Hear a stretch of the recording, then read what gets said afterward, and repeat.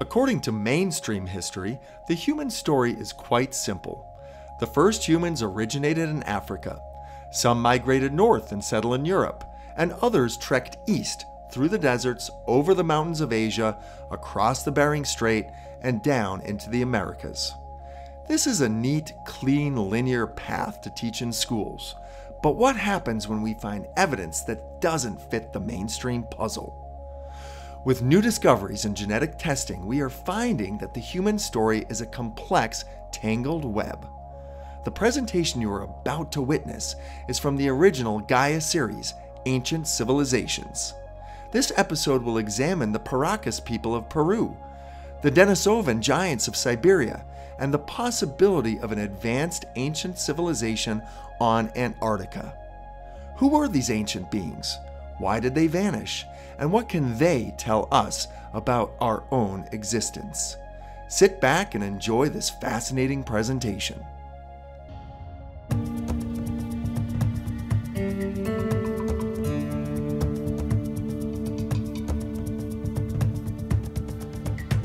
In 2014, Dr. Neil Ross and a team of scientists from the University of Bristol's Glaciology Center published their discovery of a valley the size of the Grand Canyon in West Antarctica.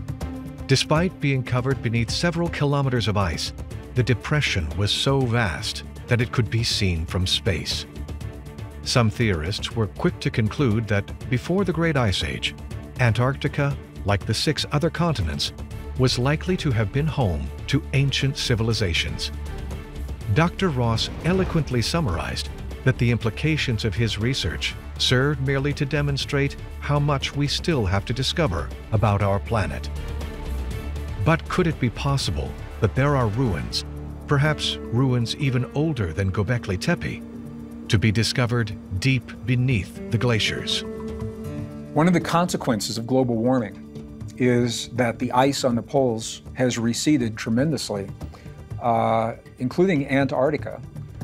And the thickness of the ice, as it is reduced, allows greater visibility from Earth-penetrating radar, so we can see what's underneath the ice. One of the surprises is that the satellite images are sending back now what appear to be large-scale, complex archaeological sites. So they're not small hunting villages and pit houses. These look like advanced technological civilizations that we're seeing underneath the ice. One of the reasons this is a problem for historians is because the ice sheet in Antarctica originated most recently. We've had multiple ice sheets, the most recent about 20,000 years ago. And that opens the door to the question, who was here 20,000 years ago to build complex archaeological structures on the continent of Antarctica? And what role does that play in the history and the mythology that's almost universal of ancient civilizations? It may be what we now see is the 6 cradles of civilization very soon will expand to at least 7 and possibly more.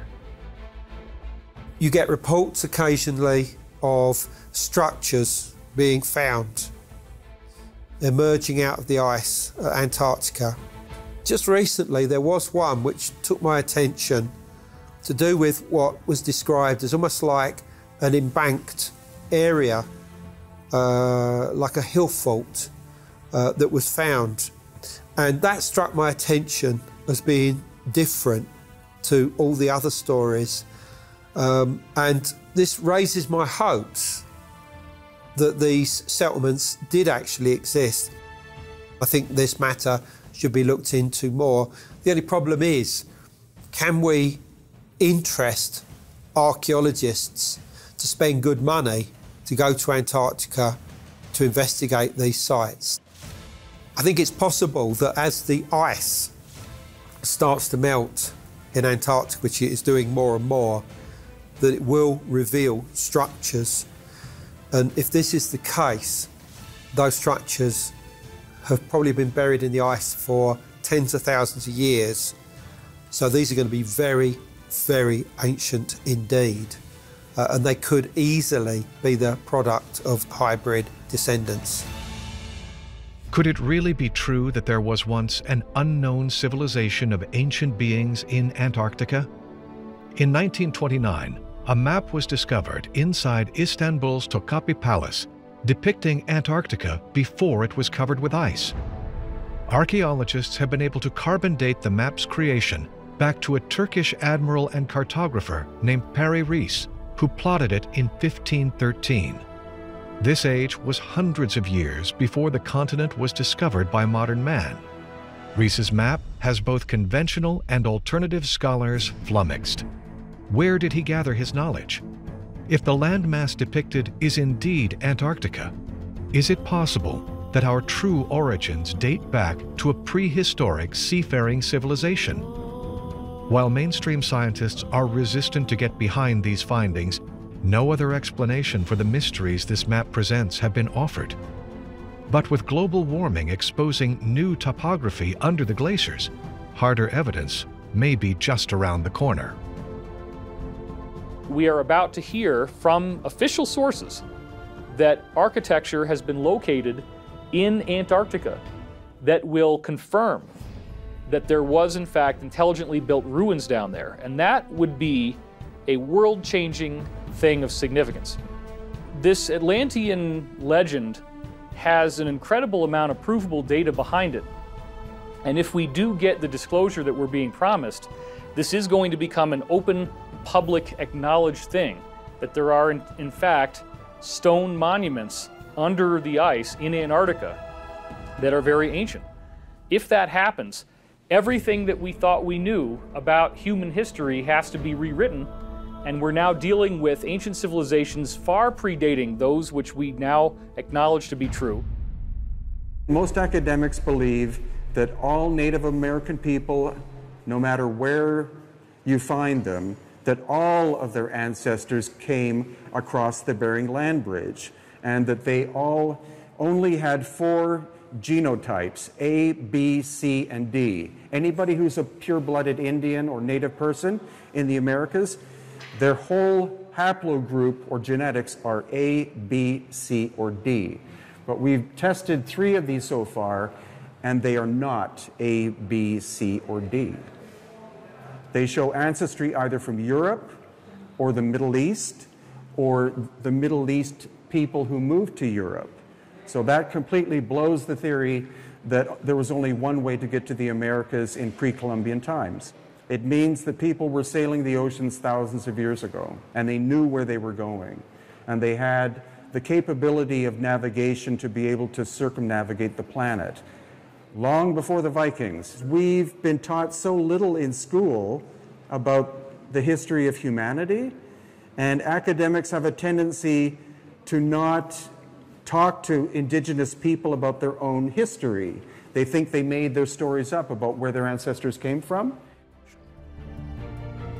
In 2011, geochemist Stacy Lowry found evidence that America and Antarctica were once joined before a billion years of continental drift sent them in different directions.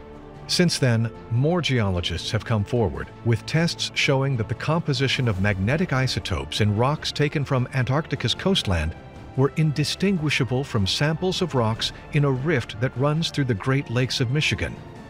The 2 rock samples are reportedly the exact same age and have identical chemical properties. If Antarctica was once connected to the Americas, then is it also possible that the same pre-Adamite species once populated both more than 55,000 years ago? Brian Forrester brings us back to the DNA of ancient humans and what it might reveal. The ancestry of these people could be incredibly complicated. Initial DNA results indicated that at least part of their bloodline is not Native American whatsoever. So we're looking at the possibility that part of their ancestry is from the Middle East, which means they did not cross the Bering Land Bridge like all other Native Americans' ancestors supposedly did. And that would be a major historical discovery.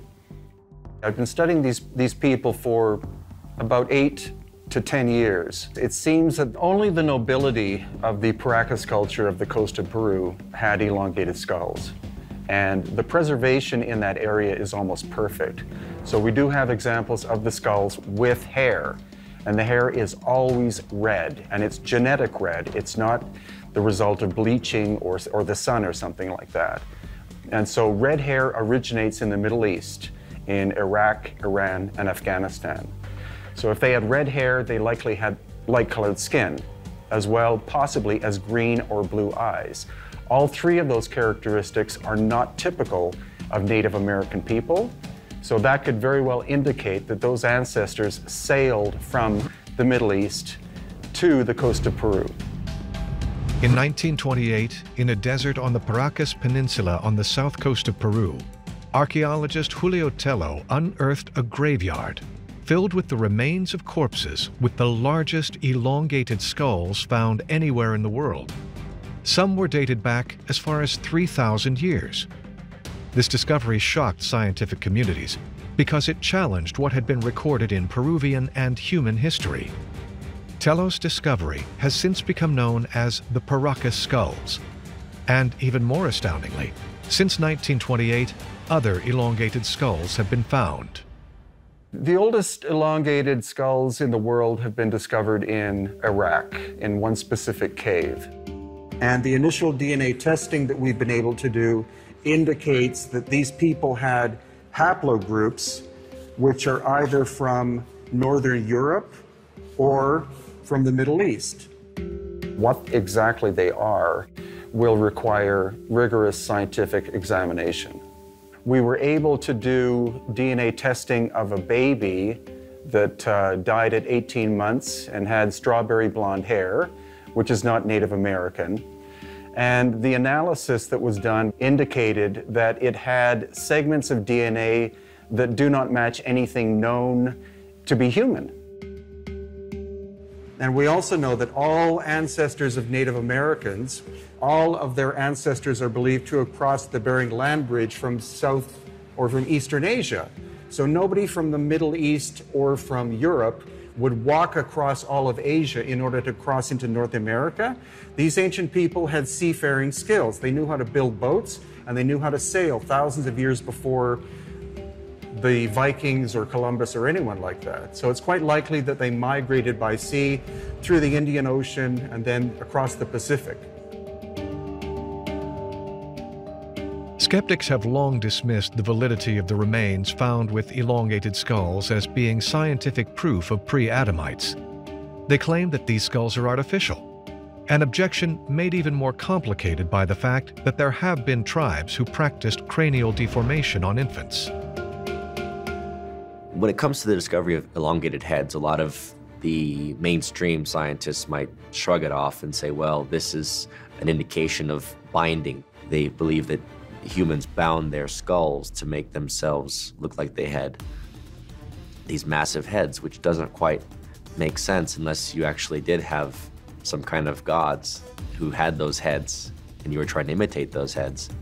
A cranial deformation is where a newborn child's head is bound, usually with something like leather or possibly wood on the front and back, wrapped with some kind of textile. So by 3 years old, the child's skull is completely bone, and then therefore throughout their life they maintain that design. It was done in order to differentiate physically the nobility from the common class. But you can distinguish between cranial deformation and what I'm talking about. You see the obvious flattening of the front and back of the skull with cranial deformation. I've studied this subject about elongated skulls for about 8 years, and as I said, they did exist on all 6 inhabited continents, but almost all of them are the example of cranial deformation, which is changing the shape of the skull. However, in the case of the Paracas, we have the largest elongated skulls ever found on the planet, and that makes the Paracas culture very specifically interesting. We've even found baby skeletons where the skull is elongated. There was one recently I saw of a probably 3-month-old, and its head was twice the size of normal. So it's not just that the shape is different, the volume is different. And many medical experts have looked at these and they've said you can change the shape of a baby's head because it's very soft to begin with, but you can't increase the volume. So that by itself is telling us we're looking at a genetic variation.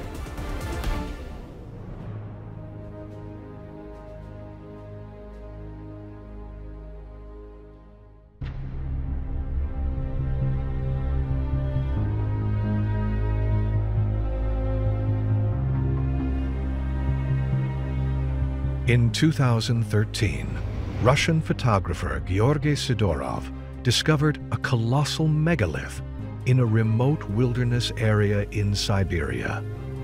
During an expedition in the foothills of Mount Shoria near Altai, Sidorov came upon a great wall of granite blocks. What made his discovery unusual was that these gargantuan stones had flat surfaces, right angles, and sharp corners, reminiscent of Cyclopean masonry. The thing is that nature does not happen to see straight angles. All blocks are built like in a brick wall. All of them have straight angles like a castle. There are thousands of clues that say this formation is built by a form of intelligence. The beauty and precision of this 130-foot structure has left archaeologists with no explanation for how such an arrangement could have formed naturally. Geologists have estimated that the largest blocks of granite at Mount Shoria weigh 3,000 to 4,000 tons. Before this, the pregnant woman stone of Baalbek, weighing 1,500 tons, was the largest single stone used in an ancient site. You have these beautiful polygonal walls, perfect straight lines and perfect right angles. You have these massive blocks of granite that look like this. Someone's taken a big diamond drill and sawed them right down the middle. On granite, that takes effort. The Russian scientists that went there, they discovered some things which cannot be explained by nature, which are these beautiful round, almost pot surfaces where they've taken a drill and they've formed a perfect depression. And they also have these perfect tunnels and these doorways that seem to be very deliberately put there. So maybe what we're doing here is taking an entire mountain that's been completely shaped by human hands. The megalithic structure discovered in the Altai Mountains near the Denisovan cave harkens really to structures like Baalbek in Lebanon, these Cyclopean megalithic structures that are hundreds of tons in weight. Stones so large that even our best equipment today could not possibly even come close to lifting them. And that they were using a type of science and mathematical understanding that just wasn't available to our ancient ancestors. If Georgy Sidorov's discovery is real, could it be evidence that remote Siberia was once home to an advanced civilization? Near this discovery of the megalithic wall, scientists believe they have found bones from a new species. Could these places be linked? In 2008, archaeologists made world headlines when they unearthed a Paleolithic finger bone from a juvenile female estimated to be 41,000 years old. Further DNA analysis indicated the finger was from a previously unknown and extinct homonym subspecies. These previously unknown ancestors were christened with the name Denisovan. The Denisovans are probably the most exciting discovery in the origins of humanity for decades. I mean, arguably even in the last 100 years. Because we're talking about a previously unknown, let's say, human population who are different to the Neanderthals. They're different to anatomical modern humans. The Denisovans occupied large areas of central, southern and eastern Asia for anything up to 200,000 years. They've told us, for instance, that many modern-day human populations in the eastern part of the Eurasian continent have the DNA which has been inherited from the Denisovans in a similar manner to how the people of the Western Eurasian continent have DNA within them of the Neanderthals. They were of extreme size, not just broad, but of extreme height, perhaps even as much as 7 feet tall. But the DNA from these fossil remains have told us so much. It has archaeologists coming up in rashes because suddenly we have here another human species that's completely forgotten. But who was this forgotten species? And how could their destiny on the planet be linked with ours? Firstly, we know that a further tooth that was found in the Denisovan cave, but they didn't really know too much about it, has now been confirmed to be that of a Denisovan woman. It's about 125,000 years old. And this confirms that the Denisovans were in this area for a much longer period than had initially been suggested. And that's many, many generations. That means that they were an incredibly developed population. You go back before 200,000 years, and in many areas at that time, our species was coexisting with other human species who were human enough for us to interbreed with them. For example, the Neanderthals. For example, the recently discovered Denisovans. Both of these human species who are not anatomically modern humans have left traces in our anatomically modern human DNA. We have to ask, if we're talking of records going back hundreds of thousands of years, is it possible that these other human species reached a high level of development during their tenure of life on Earth? Is it possible that they were advanced in some way?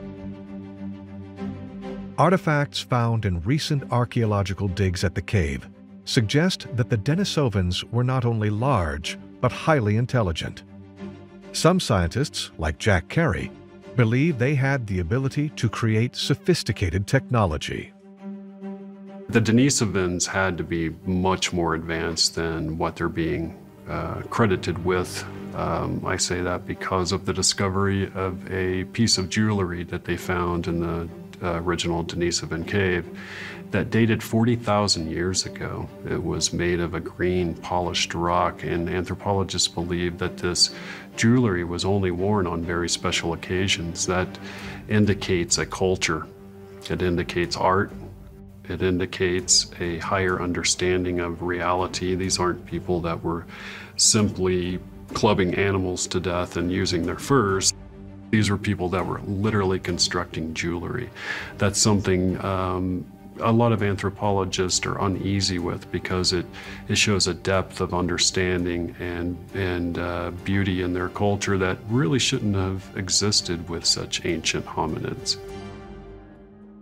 The archaeologists kept digging a bit more, as they tend to do, and they found that when they got to a layer that's about 380,000 years, they found tools there, they found a needle, they found certain artifacts that looks like bracelets and other ornaments, and they also found the ring, which has been beautifully shaped out of rock. It has been obviously machined and polished.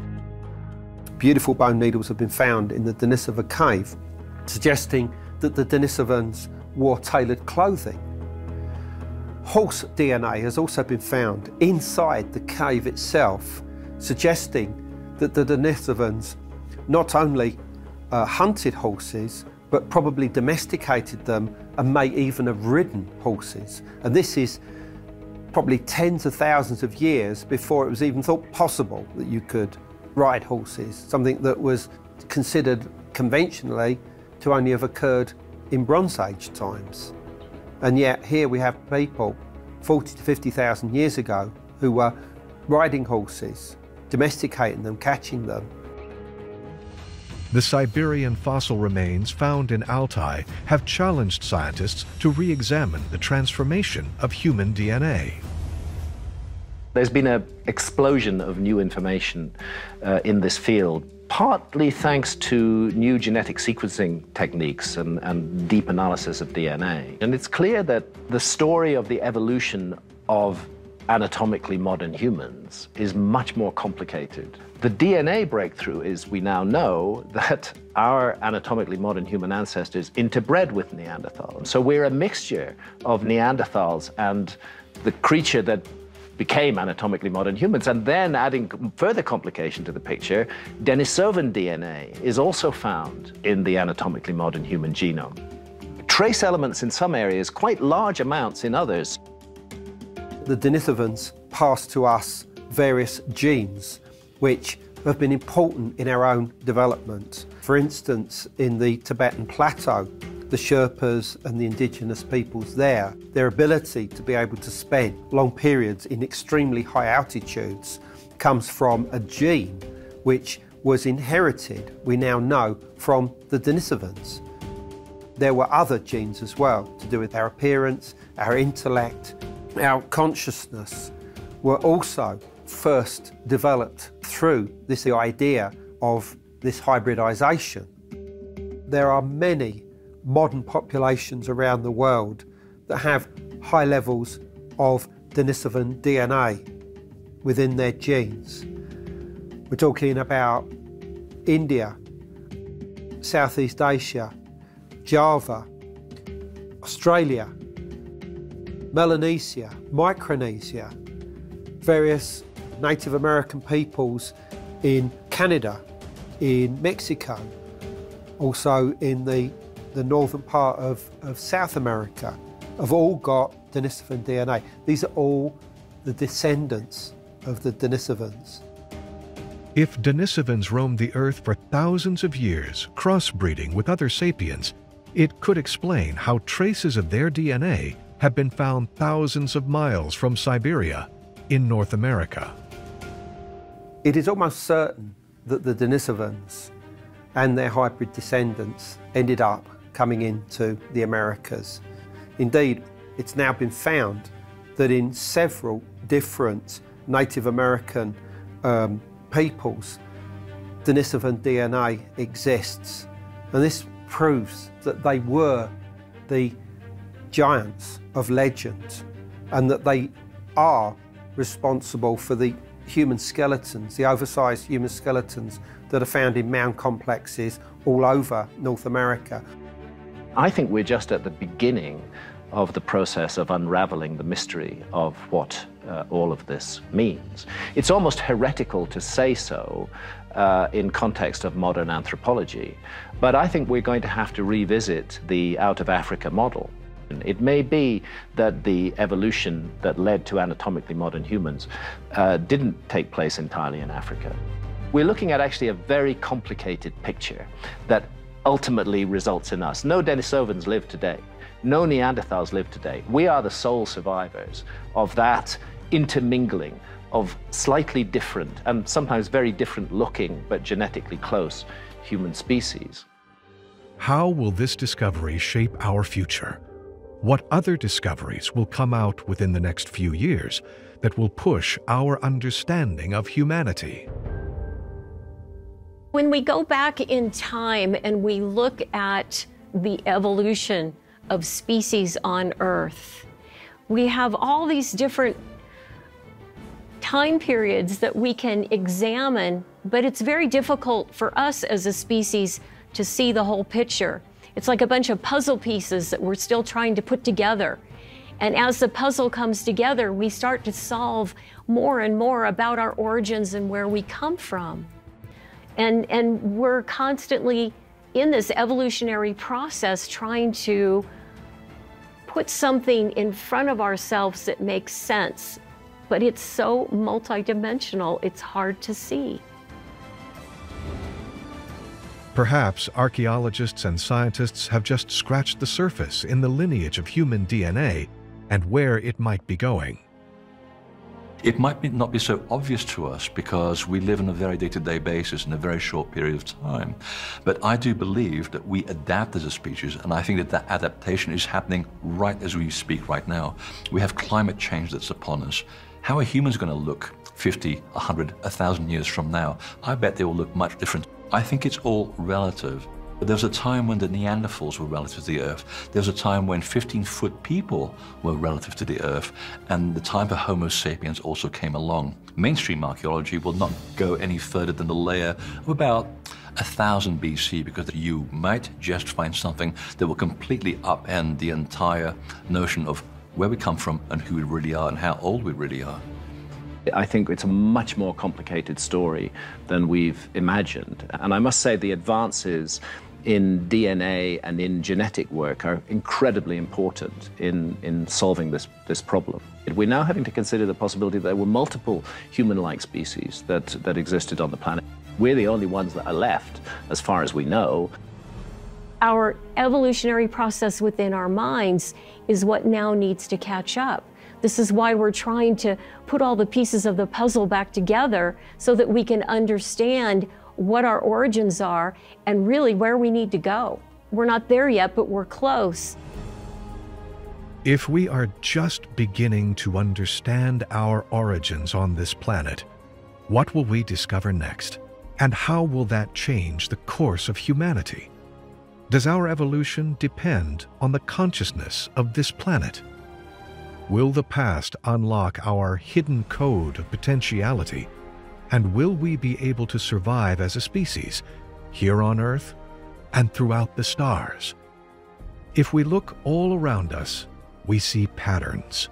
Patterns in nature, reflected on ancient monuments. Codes in ancient languages. Stories depicted about our past and who might have influenced it. Who are we? And where did we come from? These are the primordial questions we tried to answer in this series, but the answer is still out there, carved in stone, buried below the surface, and right before our eyes.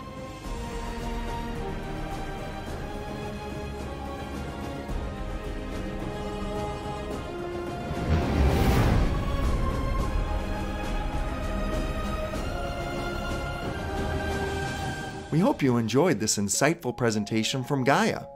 After Skool subscribers can join Gaia and watch 2 complete seasons of Ancient Civilizations absolutely free.